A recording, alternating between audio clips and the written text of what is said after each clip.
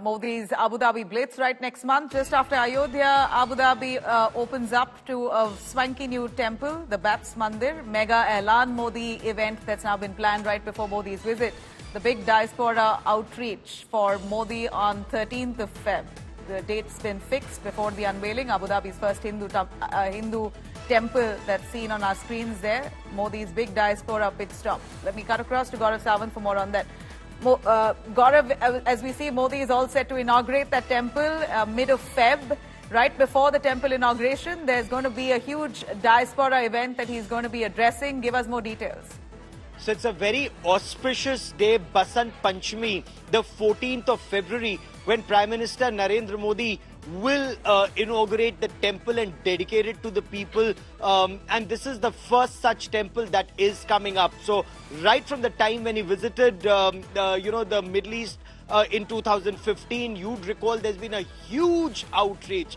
In 2015, Prime Minister Narendra Modi had visited an area which is so critical to Indians, given the large number of Indians who work there, but also to our strategic security, that, it's remarkable that this was a visit after more than 3 decades. Nobody after Indira Gandhi, no head of government after Indira Gandhi had visited, and Prime Minister Narendra Modi did so in 2015, then again in 2018.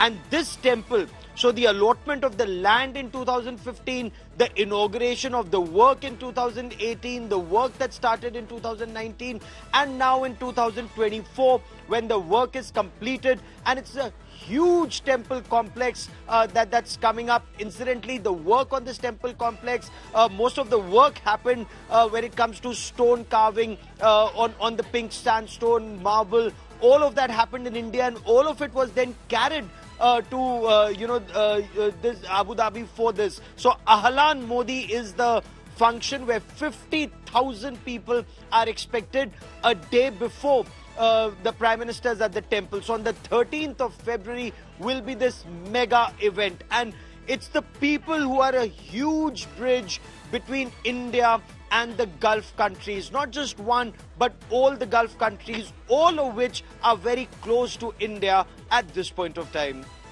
All right, very interesting. Thanks very much, Gaurav. Just weeks after Ayodhya, the grand BAPS Mandir, built by the Swaminarayan Sanstha, that will be inaugurated by Prime Minister Modi himself in Abu Dhabi.